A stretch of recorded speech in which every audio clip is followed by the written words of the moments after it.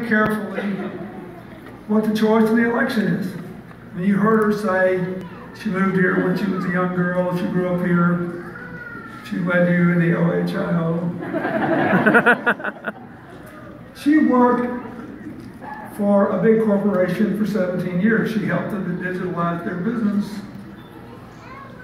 And she and a group of her co-workers, like so many people that work for big corporations, thought they were working hard, contributing to the profits of the company and not getting a fair deal. So she had the guts with 5 others to go out and start their own small business. That is the future of America. You should not be pessimistic about our future. I want to thank my great friend, Governor Dick Scalise, for being here and for what he's done, both as governor and a very distinguished ambassador to India when I was president, where he and his wife, Jacqueline, who's here with him, did a fabulous job for the United States, representing us in a country that we had been estranged from for many years, literally for decades. Biggest democracy in the world, had cold relationships with America. I decided to fix it. He was the fixer. She was the fixer. They did a great job. And we're in better shape in that part of the world today because of our strong partnership with India. So I thank him. Another person is in this audience, and the lights are bright so I can't see, but my first national treasurer, Mary Ellen Rithrow, is here. Where are you? Oh, there she is. Thank you.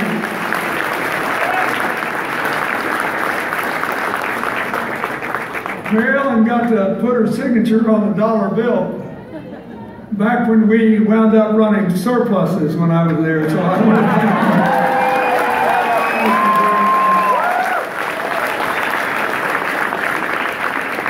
I want to thank Ed Helby, the County Democratic Chair of Delaware County, Roger Van Sickle, the Vice Chair. Thank you. I want to thank the young people who spoke on Hillary's behalf before we came up here. Alex and Brian, thank you. Janet Brennan, the candidate for the legislature, thank you. The mayor of Marion, Ohio, Scott Scherzer, is here, thank you. Look, we're getting down to the end of this election, and sometimes I don't know whether I'm in the real world or an alternative universe, but I want to tell you, I'll tell you what I think it's about. It's about you and your kids and your grandkids and what kind of America we're going to live in and what kind of America we're going to leave behind. I simply do not believe the bleak picture of our future that Hillary's opponent has painted. I do believe we have some serious problems. I believe that we have been victimized by economics and politics that don't reward people's work well enough, that don't pick up the slack in areas that have been left out or left behind. They're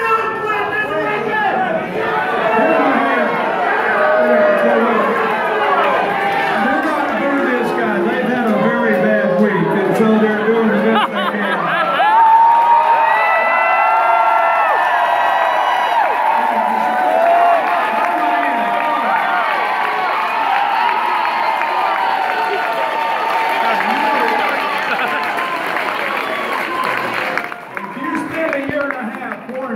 Down people's throats, some of it are going to give it back to you. And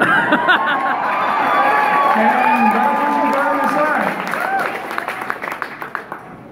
Do we have problems? Yeah. Is it a terrible tragedy that the life expectancy of working class white men in this country is going down because in so many areas they get up every day and they don't think they can make a better future? Because we haven't done a good enough job of helping them get on a pathway to that future? Absolutely.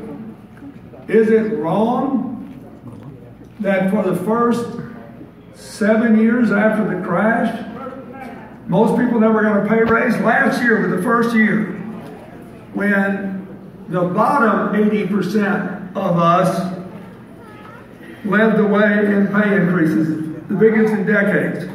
But what you got to decide is what you're going to do about it.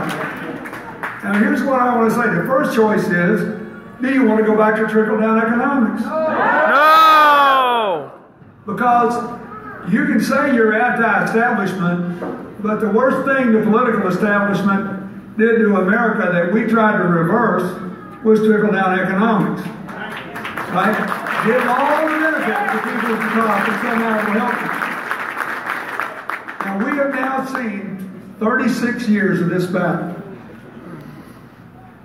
The trickle-down crowd had the White House for 20 years. The invest and grow the economy from the middle out and the bottom up had it for 16 years. So what's the job score? I mean, that's the world I live in. I spent half my life trying to help people find a job, start a business, raise their income, raise their kids, educate them, get health care, do this.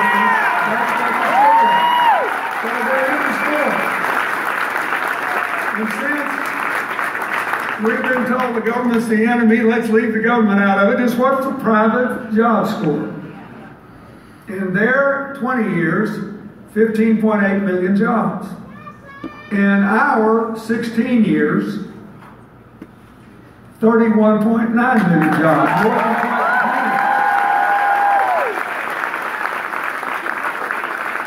In 4 fewer years.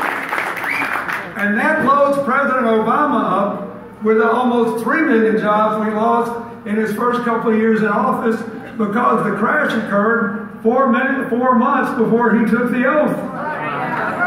So I'll tell you one thing, 10 years from now, people will look back on his management of the economy and he'll get a lot better marks for it. We just had our 79th straight month of job growth.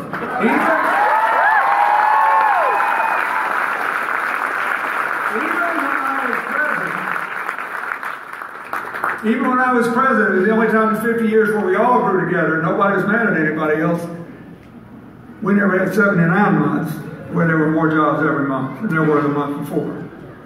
So I believe we are very close to being able to grow together again. And I believe the major issue for you in this election is how do we get more jobs, a fair share of the corporate profits that are earned in America for the people who earn them.